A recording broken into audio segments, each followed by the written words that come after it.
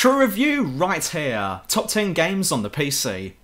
That's games available on the PC, not PC exclusives. So, here we go.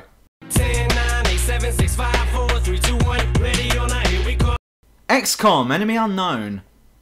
A highly enjoyable and incredibly unforgiving game, XCOM Enemy Unknown gets you to play as the commander of a worldwide initiative set up in response to an alien invasion. It'll be up to you to construct your base, research weapons and technology, and command a squad of elite soldiers on the field as you take the fight to the enemy. But be warned, as this game includes permadeath for your squad mates, so if one of them dies, there's no coming back. Including nail-biting combat, and an interesting and addictive base building section too, XCOM Enemy Unknown is a must-own.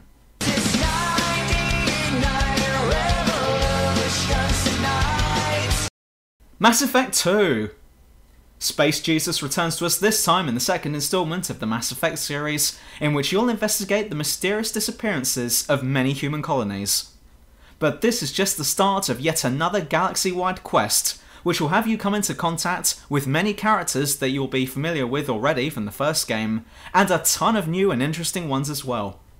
With loads more game time, including both side missions and more to do outside of missions, Mass Effect 2 is rightfully regarded as one of the best titles available on the PC.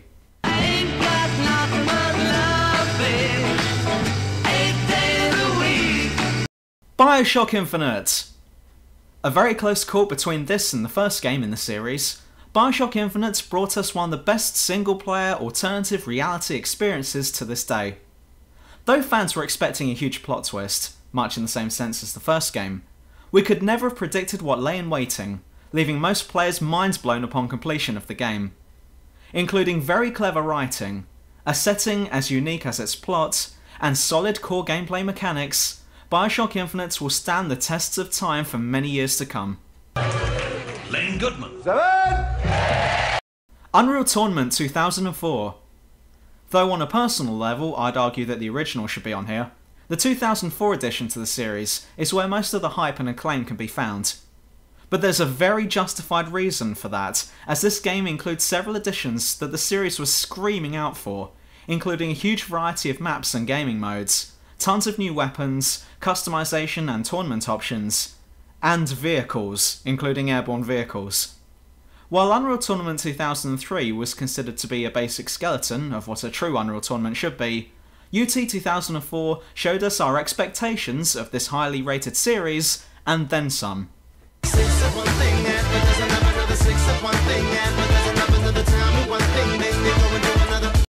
Deus Ex. Ever heard the maxim in which every time someone mentions this game, someone else will reinstall it? Well, that alone should describe how loved this title is. Widely recognised as being one of the best PC games to date, this game is essentially a sci-fi James Bond story meets a Dan Brown novel.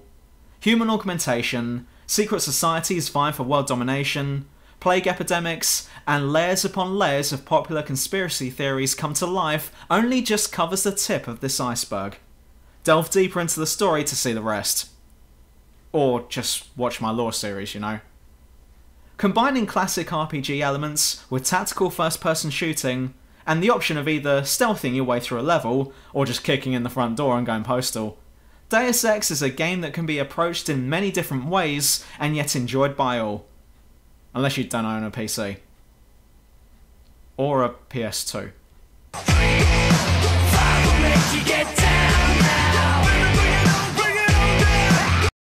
The Elder Scrolls V Skyrim. Fans of this channel will know that my personal favourite is Oblivion, but once again, Skyrim is in at number 5 purely for how highly rated it was.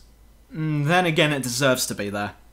A world map and culture based on ancient Norse mythology, and an absolutely insane amount of content and stuff that you could do, means that this game blurs the boundaries between playing a game and living a different life. With many factions to join and fight for, many classes and skills to develop and refine, or you could just ditch all of your quests, go to the local tavern, read a good book whilst drinking a highly illegal substance, and we're not going to tell the guard how we came hold of it. Skyrim is undoubtedly one of the best games available on the PC.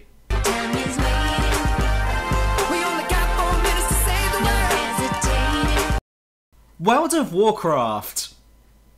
The one game that Blizzard is most famous for, World of Warcraft is a game so notorious that even most people who have never even considered touching a games console, let alone a PC, have at least heard about this game. Many see this game as the daddy of the MMORPG genre, and I'm inclined to agree with this, for most newer MMOs tend to get chewed out, as their players realise that they could be having the same experience, and better, by going back to WoW. Also being one of the longest running games, with new content being made and implemented regularly, this game has stood for 10 years now, and shall most likely do so for yet another 10 years and more. It was those 3 words to save my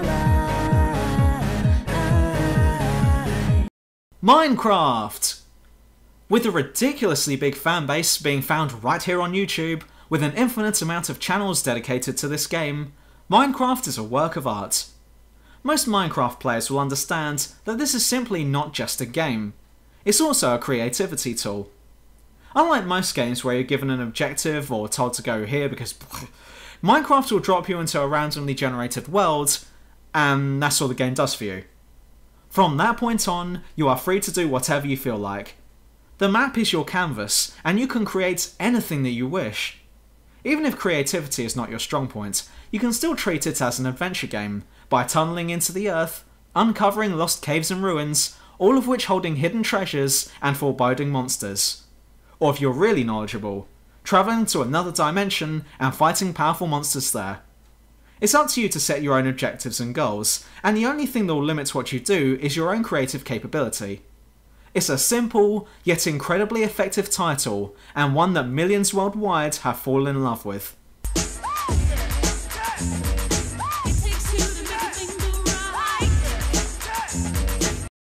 GTA 5.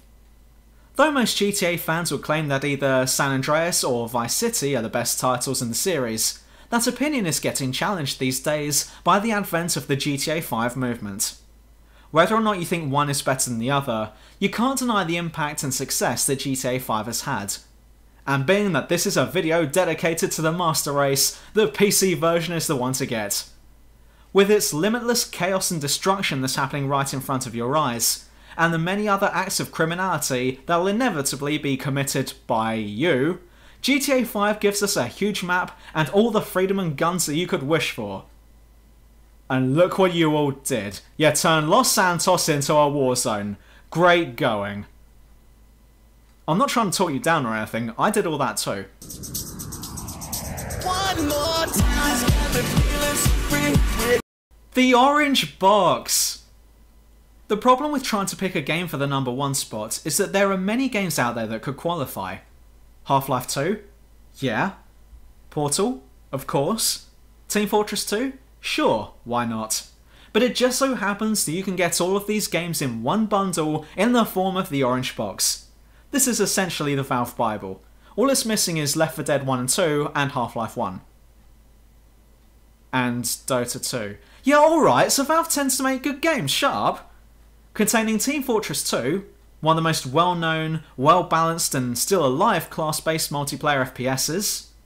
Portal, one of the most hilarious, well-thought-out and atmospheric puzzle platformers out there. And the entire Half-Life 2 collection, which is possibly one of the biggest landmarks in gaming history, and that's saying the least about it.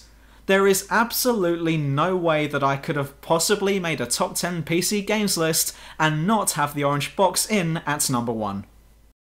And we're done again, but I'm aware that there were many awesome PC games that I didn't cover, and I'm afraid that this was only limited to 10, so there's like 100 honourable mentions there. But please share your top PC games in the comments below.